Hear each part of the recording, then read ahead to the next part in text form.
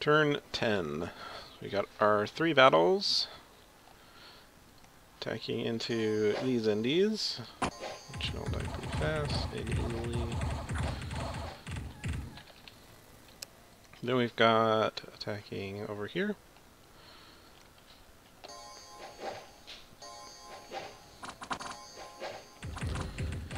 And that one's pretty easy too.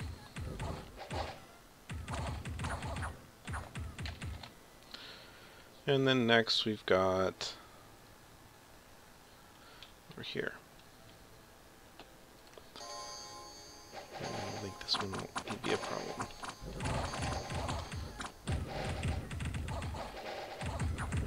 And that's that. We got Misfortune 3, but I got a, I guess the scale's over there, somebody else's, or neutral. So we got another 658 in gold events, which I'll take. And so we're going to take you home, and he's going to pick up some stuff. Probably just do that.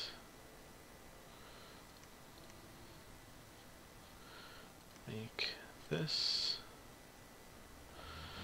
And then what do we got?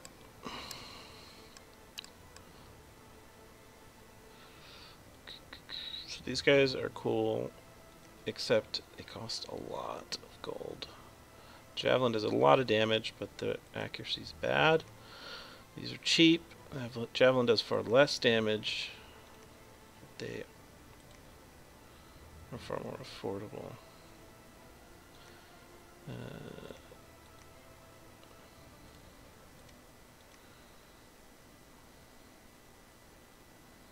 Does it even really matter which one I pick? I don't think it does.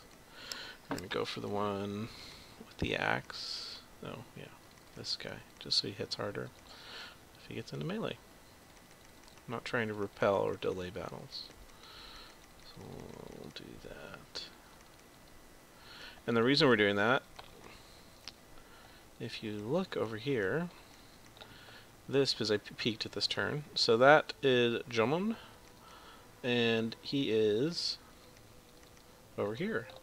So I tried to talk to him and negotiate some kind of nap or agreement, and apparently he's had really bad expansion and his neighbors are laughing at him, so we're just gonna kill him probably. So I'll walk over there, and this guy's going over there. You are searching. Is that 4? What has he got? 4 of these. Link. There. That should be fine. Oh, and then we've got a Garth over here, and that's his cap. And obviously his cap circle's not cleared either. I am inclined... I don't know if this... Let's see. Pretenders of the World. Agartha. Gatherer of the Dead. What does he even have? Is that like just a random death god? Or does he have like death weapons? Obviously doesn't have good expansion. That's one thing we can be sure about. I think we're just going to walk over there. We'll say hello by attacking him. I think that's fair. With this the quality of his expansion. This guy's going over here. He needs to build this. How about down there?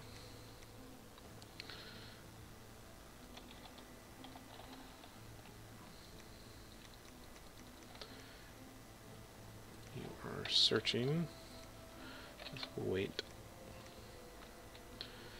And oh, I never sent this out. Oh well.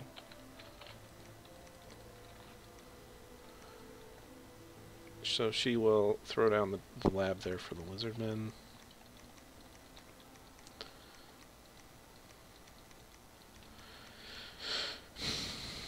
And actually, I think I should start another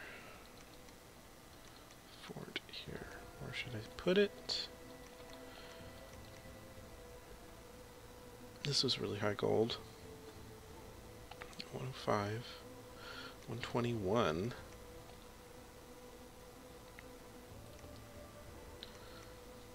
And I think we'll stick it over here.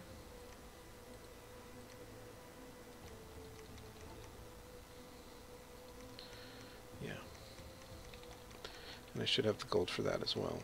And then what actually, let's see. So this is Woodsman, it's garbage, and this one is Archers 8 res, which is also garbage, and this one is 23 res Expos, which is also garbage.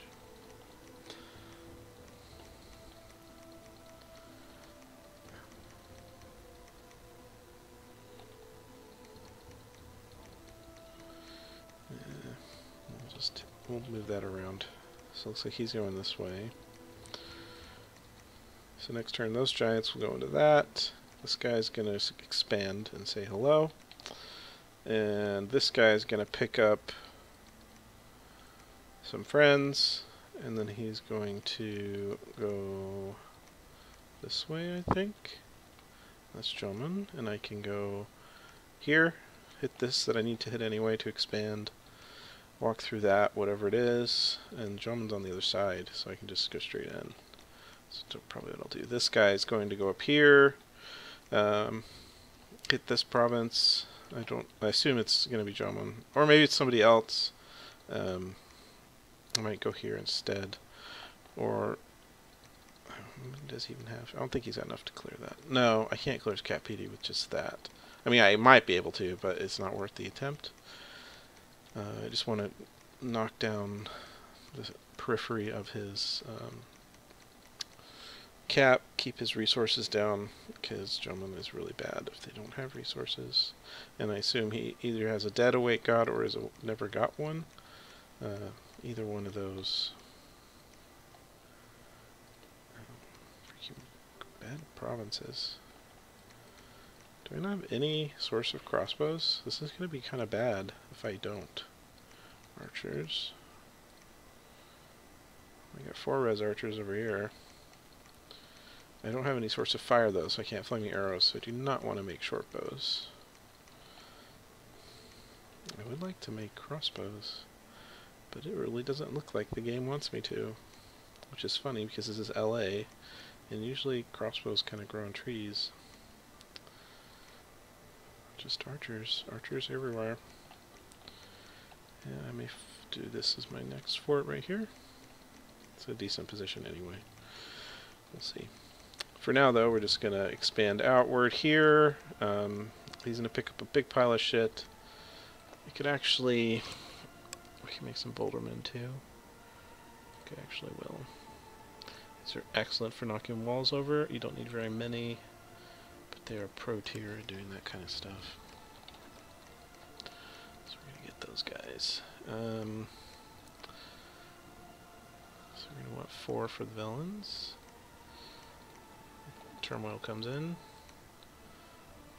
Palisades. Oh, that's right. That's the one negative, so we're going to cancel that. So these guys, their the second stage to their castle takes 3 turns instead of 2. So you do have a 1-turn delay on your forts going up. And then their base fort is the same as a regular one. It's just the giant fortress takes an extra turn, which kind of sucks. And then what was it? It's like an extra 50 gold. But it's not a big enough deal to be a serious drawback. It is a minor one, though. And we don't really care anyway, because all I want out of... Well, since I don't have any crossbow provinces, all I want out of them is commanders. And then I guess we'll be stuck making Huskarl. They're really not going to survive in the Age of Crossbow. These guys are not, like, very high tier. I mean, they're kind of like light infantry, but maybe slightly better. Maybe not even that, just because of their cost. Like, let's look at a normal light infantry. So yeah, they have like barely more prot, and they cost 2 more resources, so I don't even know if they're better. It's like a wash. But, you know, I suppose they will attract crossbows. That just means that we need a different counter. So what was I getting alteration for? Oh, so I need alteration 4 so that we can... Okay, so we still need alteration 4 first. That is to enable... Do we really though? Because that lets me get ethereal and liquid body, which with my god makes it pretty much not killable. We might actually... We're going to skip this. We're going to get alteration 2 just because I'm so close, which will give me quicken self, although he doesn't need it. And resist fire. Enlarge, I don't think does anything when you're size 6, so my god can't really use that. And I don't have any of these to pass. Thaumaturgy.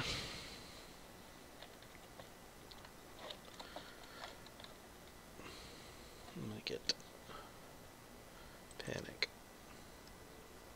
Panic's really strong when you can scale it, which I can. Or at least spam it by simply stacking everything up into a top-heavy communion. And then you can spam Panic pretty freaking hard. Terror is even better.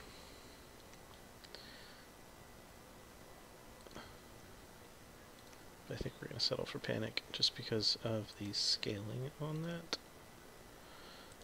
It's comparable to Terror, and it's easier to build communions for it. And it's also level 3, so it doesn't take as much of a detour. So we'll get that, Thou 3.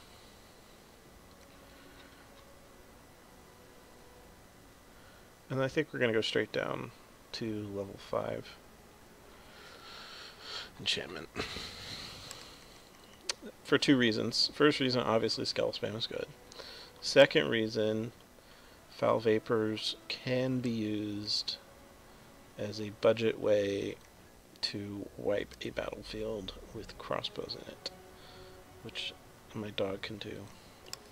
So we're just going to get that. Hopefully that'll be sufficient. And then I think after that, actually, you know what? I'm going to do Conjuration 2 first. So make wolves, then we're going to enchantment 5. My research will start to ramp up pretty quick in the near future because I'm going to be spamming these out of all these forts that I'm making. Plus, lizards are going to start coming out. We got this fort going up. Starting one here. Next turn, probably. Yeah.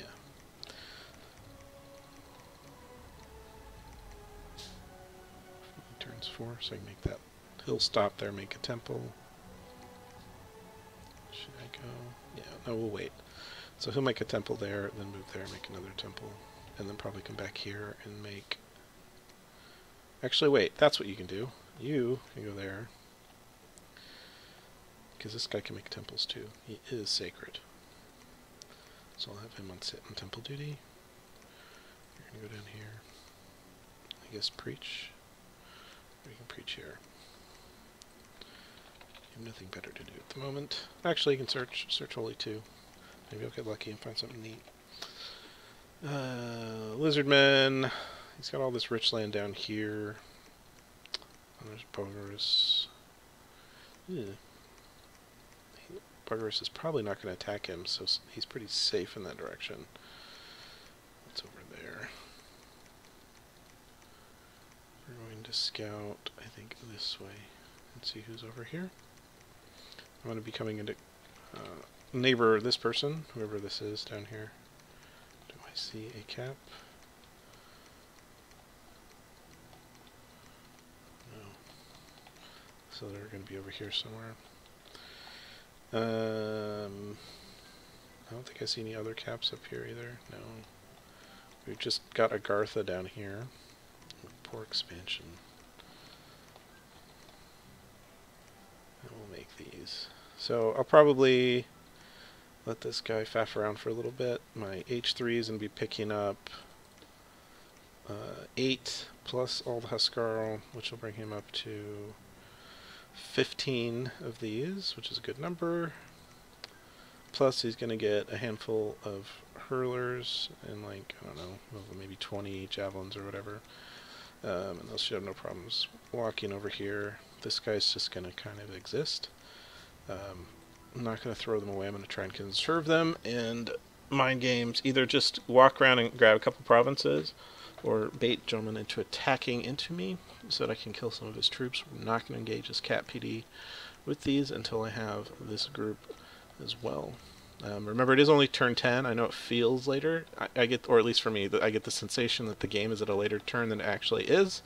Just because my expansion is so strong, it feels like I'm later on. I'm already like spamming forts and all that kind of stuff. So when you have really strong expansion, it kind of feels earlier or later than it is. So it'll actually turn 11, 12, 13, 14, 15, 16. We should be jumping on his cap. And in that meantime, we'll see how far this guy can get in being a pain in the ass in his cap circle. I think I will actually move my god to here and get my candles in that province. Just move them down there and search, so that way I've got candles here, and then I can move over here to search and like do stuff.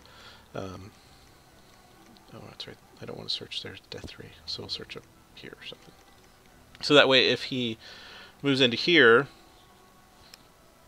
I can ignore that advance, either move this guy into here or whatever, and then defend this province with my god. And I don't care what gentleman has, but my god should be able to take care of it in my candles, which I will have at least one there to make sure that happens.